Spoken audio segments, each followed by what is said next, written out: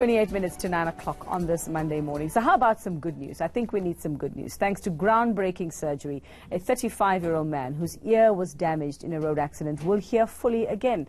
Doctors at the Steve Biko Academic Hospital in Tshwane have successfully completed the world's first ever middle ear transplant using, get this, 3D printed bones. Well, to tell us more, we're joined from Pretoria by Professor Mashudu Tshifularo. He's the lead surgeon. Prof, good morning. Congratulations. Well done. What an achievement.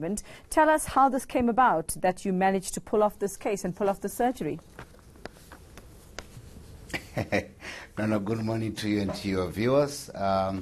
It was a very exciting news for us and exciting surgery for us, so we are very happy. Okay, so what did it entail? I mean, did you have a plan? Had you done something close to this or something similar?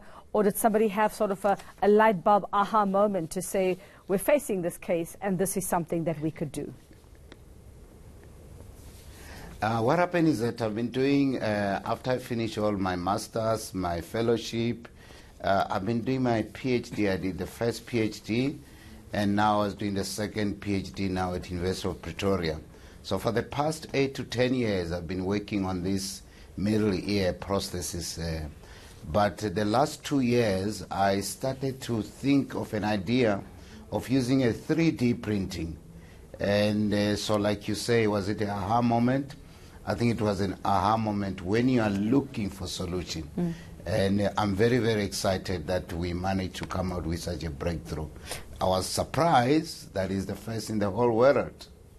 So how is that patient doing? We understand it was a 35-year-old man who was in a very, very serious accident.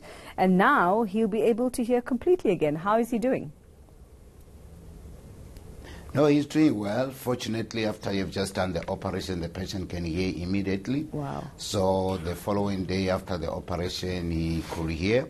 But because we've put some dressing and bandages, so we are going to remove them in 2 weeks' time, so we expect some improvement. So I think the first great achievement was to make sure that we can reprint the human bones and not just print, put them into a human. So that is a big success by itself. So we're going to do a lot of other researches around this very same topic of middle ear transplant. And we are very, very, very excited about this. So I'm going to get a little technical here, just out of my own curiosity. So what did you use to sort of, duplicate what would be the tiny bones, especially in the ear? What material was used there? We use the well-known tested material, which is titanium, and which is used in orthopedic and every other parts of the body, which can stay there for long, and which has been proven not to have any foreign body reaction. So we said, let's go and use the same material, but let's just be slightly different and use a 3D technology as fourth industrial revolution to change people's lives. So what were some of the challenges, Prof, that you encountered in this procedure? Fortunately, the theater one, I was well prepared. Some people were asking me. I had a lot of people who were watching over and cameras, but I'm a teacher. I've been a professor for 20 years now, so teaching in front of a big crowd, I mean, it's my nature. There was no problem. But I did a lot of practice in the lab for almost a year now, and the night before, I spent 2 hours testing in the lab, because we have temporal bone, so I wanted to make sure that everything is spot on without glitch. And thanks to God, everything went very well. So there was not much challenges. Yes, because it's the first, and there's bleeding, there's a lot of things, but we are surgeons, we're used to that.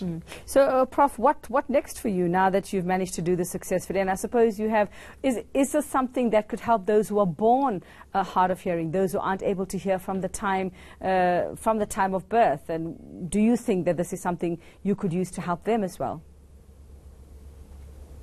Yes, definitely. We feel that the sky is the limit. We need to set a strong research team.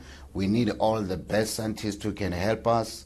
We are going to be the world center of deafness research And we can even help the newborn trauma, infection, and even metabolic disease. So we are going to do a lot of good work. I'm encouraging the young doctors, specialists who are very interested and feel that they have sharp brain, that we are ready to train them and explore this field.